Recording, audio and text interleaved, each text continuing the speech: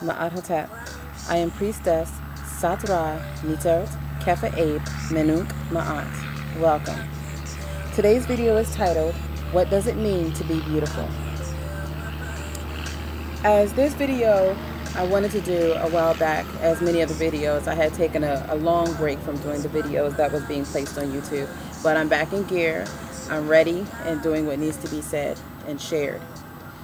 The reason for this video today is because I look at so many of our sisters around that are adding so much makeup onto their face and adding all these colors to their face and adding tracks to their hair and adding individuals like synthetic hair to their hair for, you know, when they want to have the long hair, or they have the human hair to even do that as well. And we're continuously going outside of ourselves to feel accepted and to feel beautiful.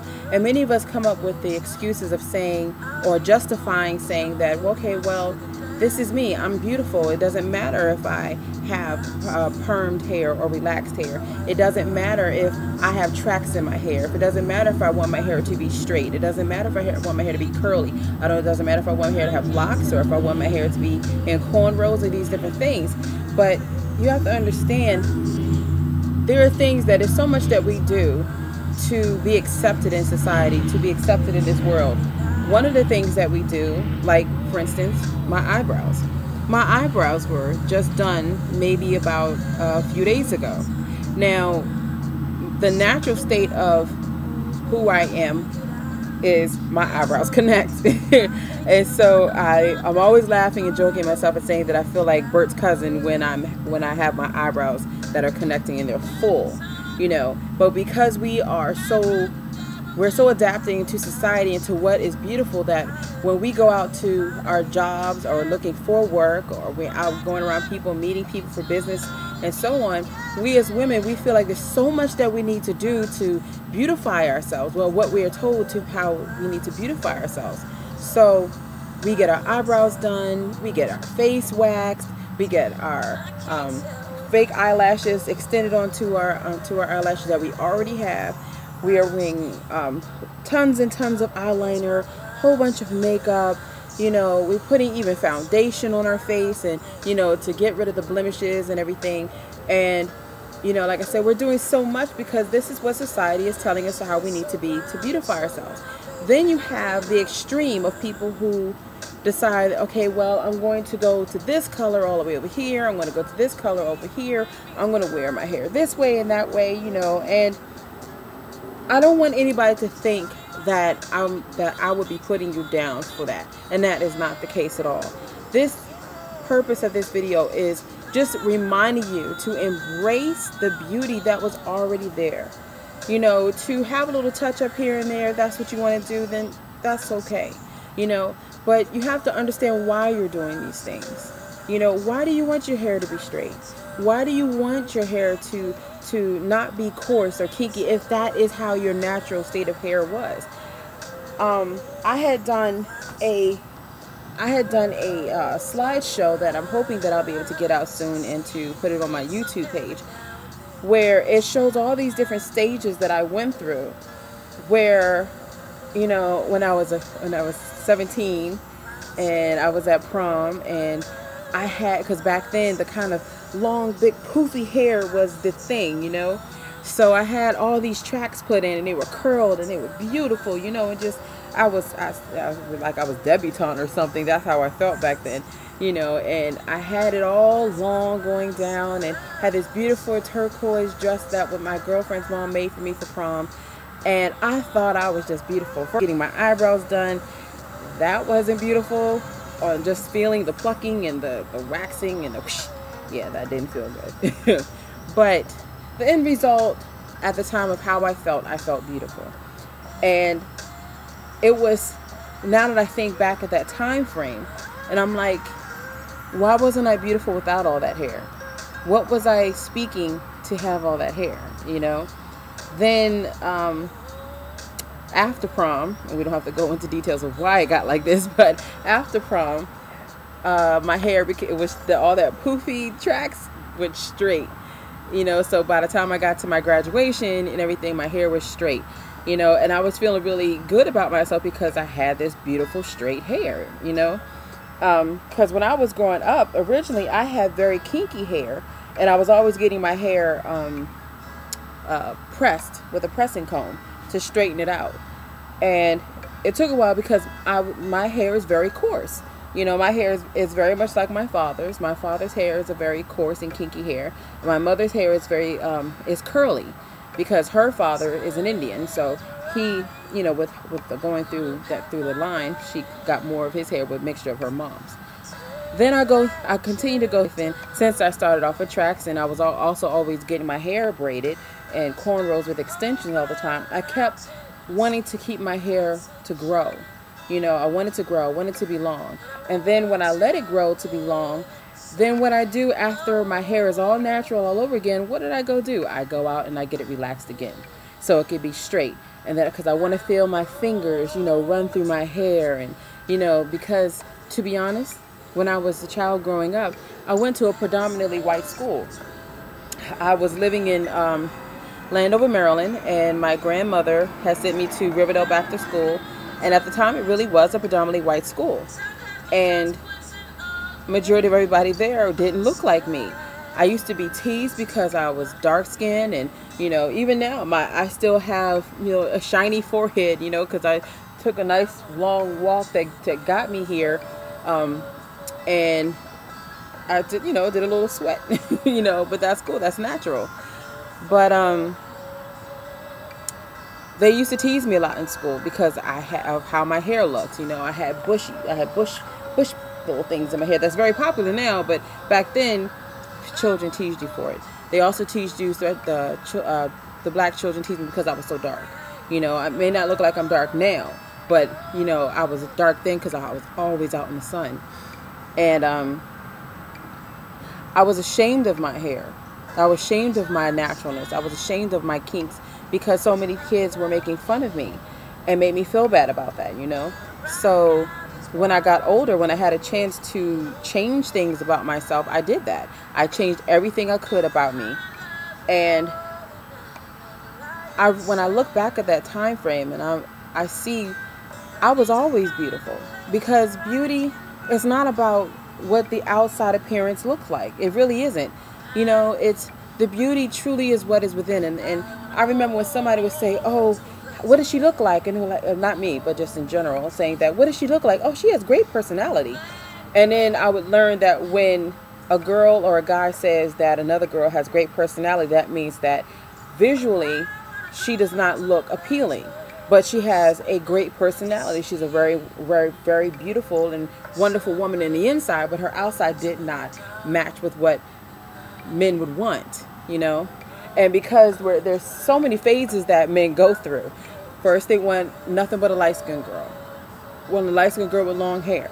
Then, okay, now the chocolate sisters come in, and now the chocolate sisters look good, you know. But then she still has to have long hair. And even now, we still have a lot of men who love sisters. Now, whether they're light-skinned or dark-skinned, whether they're thick women or thin women or medium-built women, they still like it with long hair. And so we are constantly going out there. Now, there are a few sisters out there that I have met that care about their appearance for themselves, to take care of themselves and to take care of their skin and to take care of their hair, to put the nutrients in their hair, feeding their hair with things that are non-chemical based, you know. But we need to start really asking ourselves, why are we doing this to ourselves? Why are we constantly putting these things into our hair, these chemicals into our hair, these tracks into our hair, this glue into our hair? We're threading hair into our hair. You know, who are we trying to look like? And I'm not going to sit here and act like I'm beating around the bush. And there are people who will say, no, this is not it, Kefa. Kefa, this is not what I'm doing. But is it not? Because what has happened is that the black sisters are doing everything they possibly can to look white. And now the white sisters are doing everything they can to look black. You know, the white women, they're putting collagen in on their mouth, and you know, their butts are getting bigger, and they got these hips, and they always have the chest. That's one thing that the white women always had, was the chest. But the black women, we always had the hips and the butt and everything, you know, and the full lips. now we're switching places, you know. And it's funny is that I think it's because it was always seemed to be forbidden. You know, it was forbidden for black men at a time to look at a white woman, you know, and to look at her in any way, shape, or form that could be what they would consider lustful.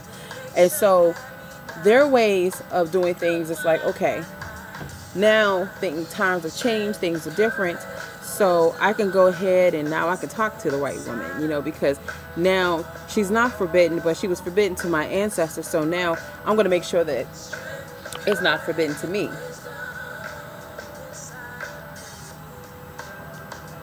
Excuse me. Good to drink water. Throat was getting a little dry. But anyway, we need to do so much better than what we're doing. And we have so much to grow on. There's nothing wrong with loving yourself for who you are. There's nothing wrong with accepting who you are. And there's nothing wrong with if people cannot accept that of you, then it's okay. They don't have to accept you for who you are. They don't have to accept you and see the beauty in you, because as long as you see the beauty in you, that's all that matters. You know, sacrificing and compromising are different things when it comes to everyday habitual things that you do in life.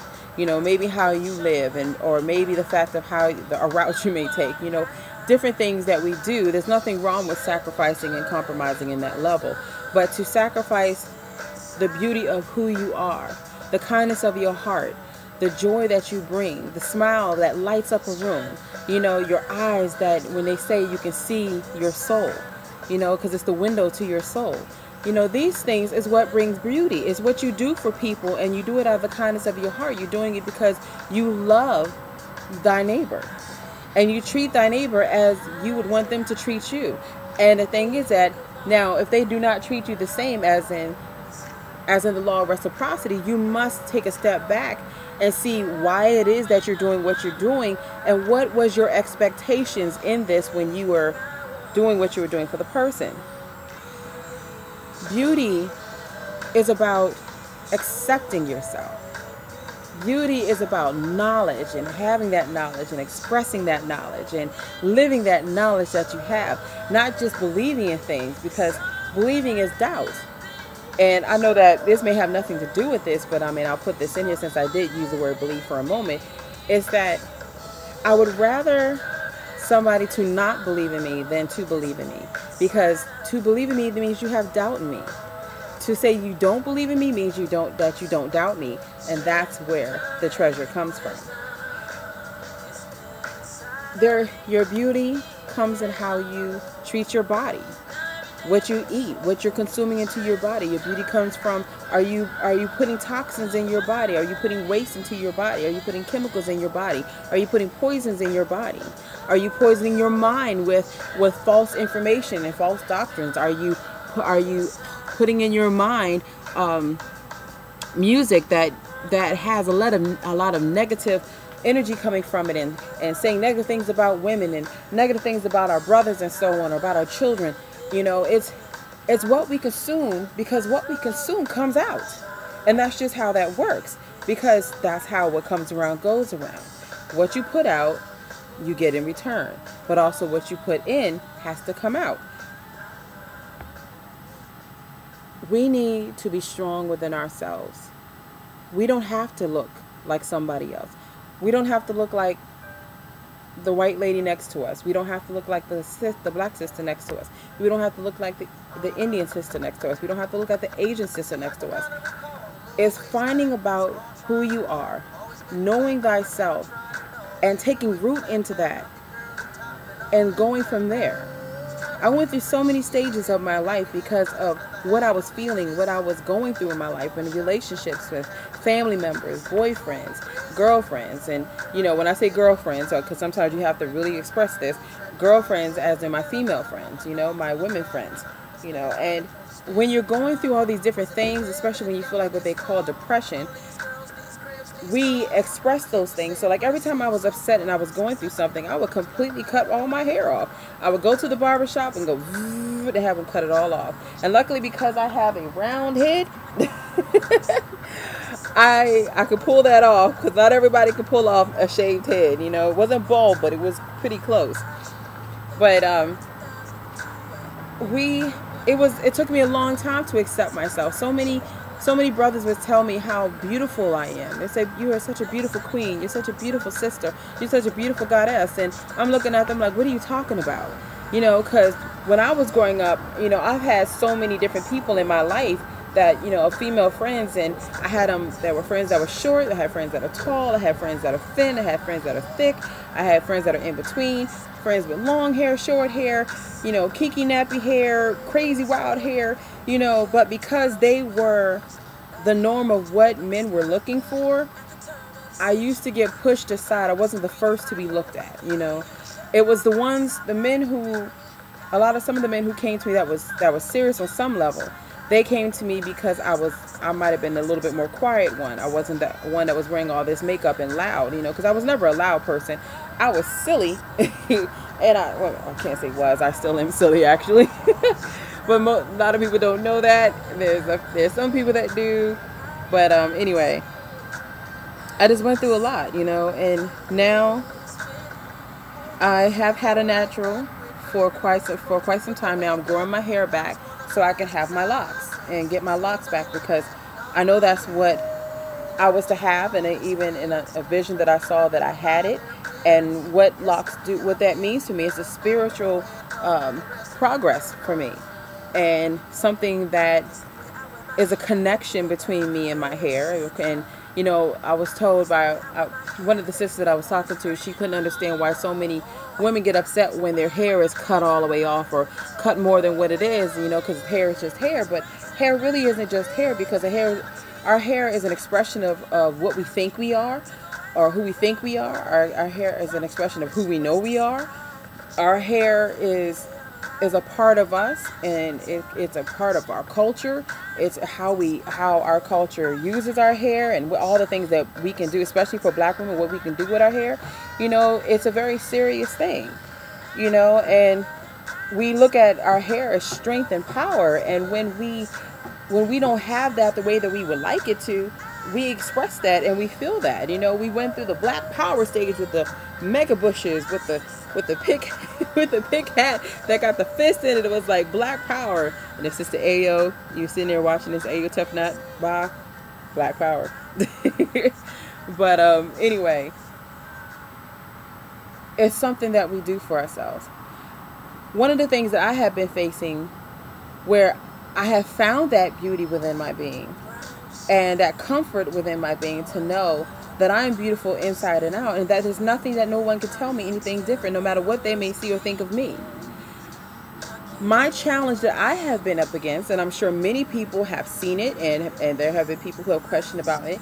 If you look at my skin, I have all these different things on it's not different. I have these scars on my skin.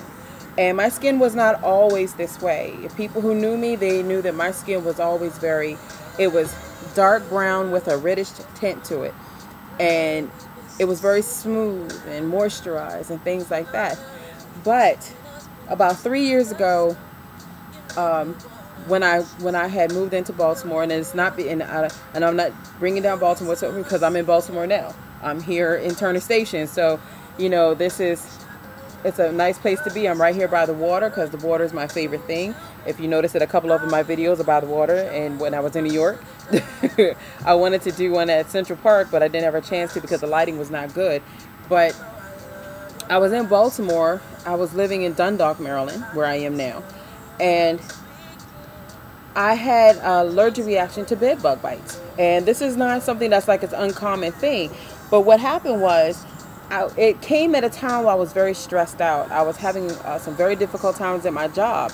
And my boss was always was acting like she was going to fire me every single step of the way. And I was having some issues with my children, because even though I know that I was a good mother, I can say that I wasn't always the strongest mother. And I didn't always put my foot down like I needed to, because I didn't know how to, because I didn't know how to put my foot down on my own life. You know, so it was a difficult time for me, you know, having financial issues and all types of things. So when I got bit by the bed bugs, because of the stress that I was under, and then I was always scratching.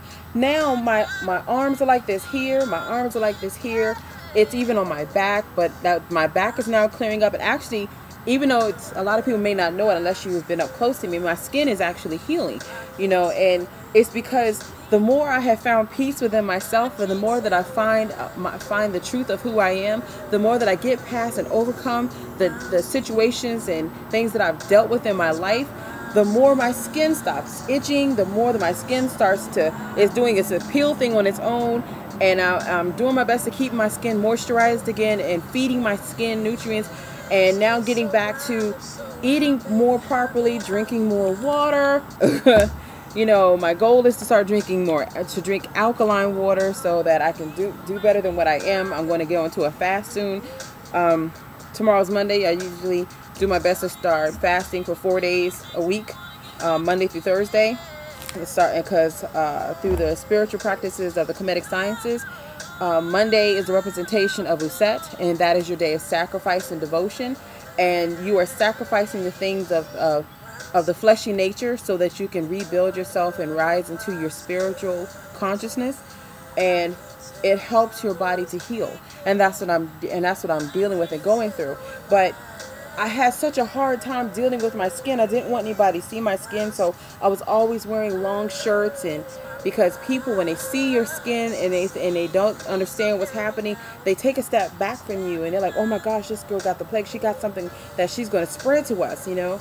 And I've experienced that a lot. I've experienced that with people. Some people will actually just come up and ask me about it, and other people will, you know, bring me down for it. That's a challenge in my life, you know. And at first I thought it was just plain stress, but it was stress mixed with having the allergic reaction to the bed bugs.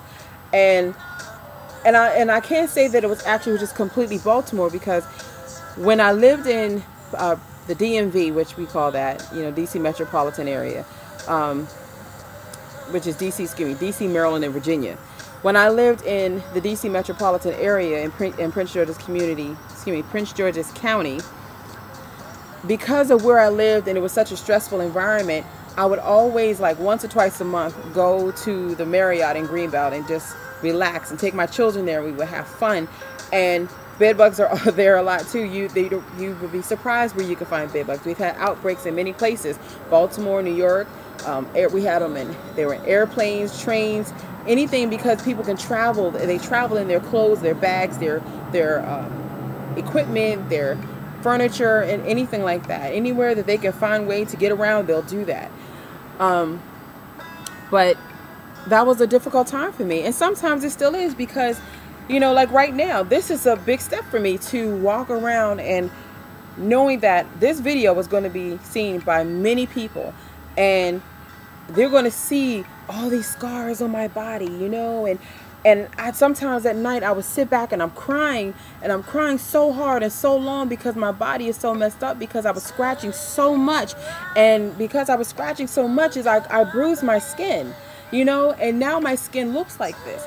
And that was a very hard thing to deal with, because when you are out here, and especially if you want to be appealing to the opposite sex, you know, if that you want them to see the beauty in you, but you also know that they're visual creatures, so they're going to see the physical first before they know anything about you. So that was a difficult time, you know. But then you wonder, okay, well, I have this is what's going on, and then the brothers that do approach me, then I was thinking to myself, well, then what kind of person are you? You're not even questioning my skin condition. You don't know what my skin condition is. Are you ready to be all up in my face and touching me? Do you not care, and you want to talk to any old body, you know? And these are mental things, emotional things that women go through, because you have women who have acne issues, they have eczema, they have just really bad, you know, might have stress in what we're eating, smoking, drinking, having sex with multiple partners, because the more that we have sex with people, we are exchanging energies, we're exchanging these spirits within each other, these emotions that they have, and we have to remember that unless you two are literally a virgin, that if you have sex with Bob has sex with Janet has sex with Chris has sex with whatever name you want to come up with after that, you know. And we have to remember, you, after having sex with one person, whoever that person have had sex with, you now have had sex with all of them, whoever he has had sex with, whether it's unprotected or not. Because juices and skin is touching skin, and they're kissing and all this other stuff, all that part doesn't matter. On the physical, yes, because there are physical diseases that come from these things.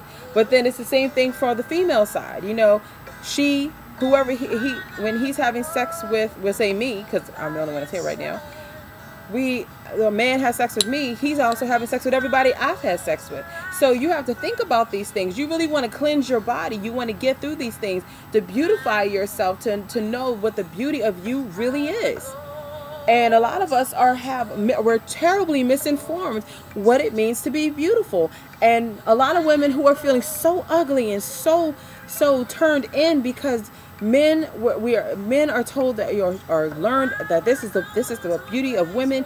And women, we see all these other beautiful women on magazines, and they're thin, long hair, beautiful eyes, and all this other stuff, wearing these bathing suits and bikinis and things like that. And there are women who are not able to wear those things because that's not their body form. And so there's so many women out here who are hurting inside, who are hurting outwardly. They're quiet, and then they become insecure about themselves. And this is how they get into abusive relationships. This is how they get into abusive relationship with just people in their lives, no matter if it's personal or intimate or even with family. Because if we're insecure about ourselves and about the beauty of ourselves, then we're going to let any and everybody talk to us however they want to. They're going to treat us however they want to. And you're so much better than that. You may not know that for yourself. You may not see that for yourself. But know that you are a beautiful, beautiful woman. I don't care if you are a black sister. I don't care if you are a white sister. I don't care if you are an Indian sister. I don't care if you are an Asian sister. Beautiful is beautiful is beautiful, and that is who you are. You have to find that beauty within you. It doesn't matter how much information you acquire. You can be the most intelligent, brightest woman on the face of the earth, but if you still think that you are not a beautiful woman just based off of how society tells us that looks are supposed to be, then it makes you ugly. And you're not ugly. What makes a woman ugly is how she presents herself. It's how she acts towards people. It's how she treats people. It's what comes out of her mouth. If beauty is not coming out of her mouth, then that is what makes her ugly. That what makes her not appealing. That what makes her not in the God state of mind. We are in this world, but not of this world. Physical beauty is what it is. One day, we're going to get older. For those of us who make it past a certain age and we start getting into the old wrinkly stage, because some of us get old and wrinkly, and some of us don't get as wrinkly, and some don't get wrinkled at all. You know, but it's the point that the outer beauty can fade. It can go away. Something can happen to you. I mean, like I said, I got scarring on me. I was never like that before. Like up here where you see it's like clear, this is how all of my body was. My face was all clear. You know, anything can happen and change, and you have to remind yourself and stay in the beauty of who you were and who you are and who you still are going to be tomorrow. Don't let anybody tell you any different that you are not a beautiful woman. Don't be high-sidity with it. Don't put your head up high and be stuck up with it, because that's not what I'm speaking here. I'm speaking on the fact that no matter where you go, no matter what you do, no matter what happens in your life, no matter who is in your life or who's not in your life, you are a beautiful woman. You are a goddess. You are a queen. You are a sister. You are a mother. You are a daughter. You are a cousin. It doesn't matter. The beauty within you is in the works that you do. The beauty in you is what you do and how you speak to the next person next to you, how you treat them, what are you thinking within yourself, because it's the intent behind everything that you do and say. That's where the beauty comes from. I hope that this has helped you on some level. I hope that this was not stretched out too long, because actually I don't even know how long this has actually been. But I do hope that you will grow and learn more about yourself. Know thyself. Look within yourself. Again, I do, as I stated in one of my previous videos, I'm here to help you. I'm here to guide you and strengthen you. If you need spiritual, emotional, mental counseling, I'm here for that. If you ever wanted to reach me and there was something that you wanted to talk about and need guidance in, please give me a call.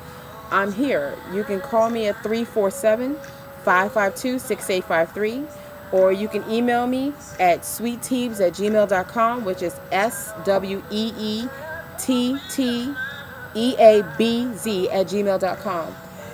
I hope that you will contact me if you need me. Many people have. You can also find me on Facebook. I'm now under Priestess Kefa. I was under Kefa Abe Manuk Ma'at, but now you can find me under Priestess Kefa. I also on my YouTube channel. You can contact me in many ways. I thank you for taking the time to watch my video. I hope this has been helpful to you, and I will be with you again soon. My Hotep Beloveds. Have a blessed day.